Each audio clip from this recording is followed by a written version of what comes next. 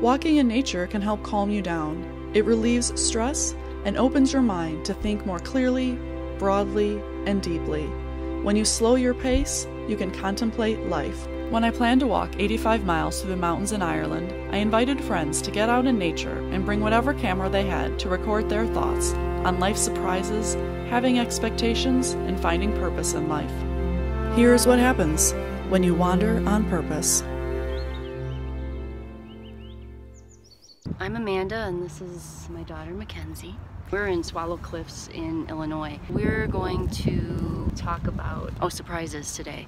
So one of the things that we like to do is instead of staying on the main path, we like to go off on kind of these smaller ones, and we were just on one that we had to backtrack on because it was just some place where the rain goes.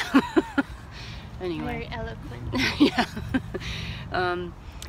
So one of the reasons I like to take these smaller paths when we're hiking is just because it's a little more quiet and there's not so many people on the path, and there are a lot of surprises. There are a lot of things that you don't usually see on the main path, which is gravel, and actually we're almost to the main path right now. I can see there's like tons of people walking on it. So the smaller paths sometimes just have us and our little spray can of mace. So what's kind of a path of surprise you've had lately?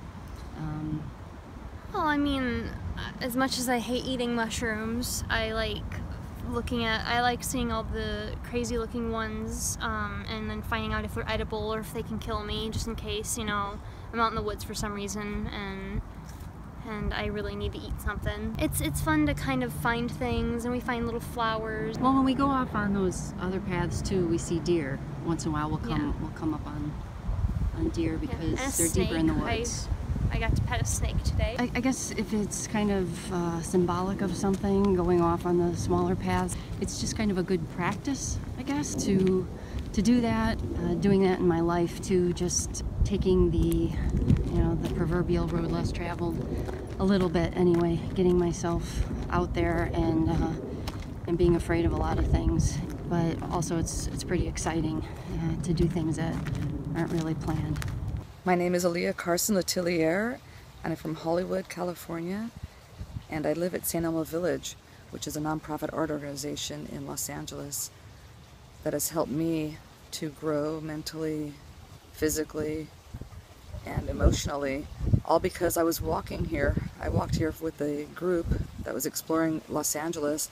I didn't know what to expect. I just went along and thought we would just be walking down streets, and they happened to walk in here, and I then volunteered and then became a tenant here.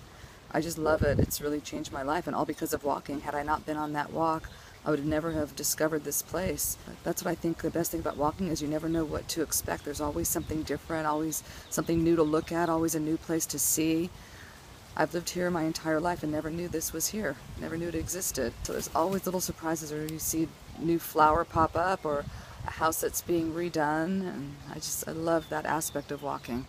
Always a new surprise. Unexpected things happen all the time. You meet different people, different situations, different places, different people. It's just always something new and interesting happening. I'm definitely someone who likes to plan things, and I don't know if it's the writer in me that I'm always putting forth these expectations, thinking about something and thinking, oh, what if this happened? Oh, this could happen, and like putting together like full-blown scenarios about what is going to happen, and then sometimes I get attached to that and saying, oh, that's definitely going to happen. I've been trying to really learn to not, make these grand expectations, just kind of like let life happen and deal with it as it comes and enjoy it as it comes, because if you put an expectation out there, if it's met, then okay, you're satisfied because exactly what you thought would happen happened. And that's great, but it's not amazing. It's one thing though, I think in your career maybe, because I've been hearing a lot about, in the entertainment industry, people saying, no, I'm not going to have a backup plan, because then that's going to say that I don't expect this to work out for me. And then you're going to accept that backup plan as your plan. And I think that's kind of an interesting idea, and to sort of act as if your goal is going to happen. I want to be a working screenwriter. For me to just say that's all I'm going to accept, it's going to happen. But I've heard anyway that I would have a higher probability if I took that approach. But I think in other parts of your life, it might be good to not have these expectations, to let life surprise you, because life is amazing, and let it be fun, and let it be enjoyable, and say, yeah, like anything could happen, because anything happens every day.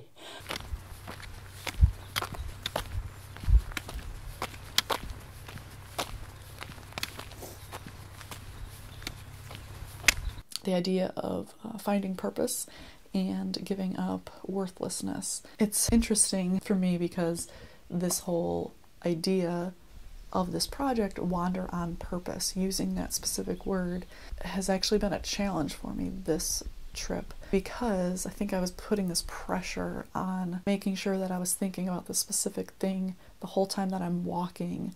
Then yesterday at the B&B was talking with somebody from the Netherlands, and she was saying how you can't think really when you're walking. When you're doing a hike like this and you're going up mountains and you're always watching where you're stepping, because you could be stepping on a rock, you could be then falling down, and today the wind was whipping something fierce, and if I did not have my walking sticks I would have blown over. You're just so focused on what you're doing right there in that moment. And I thought, yeah, she's absolutely right.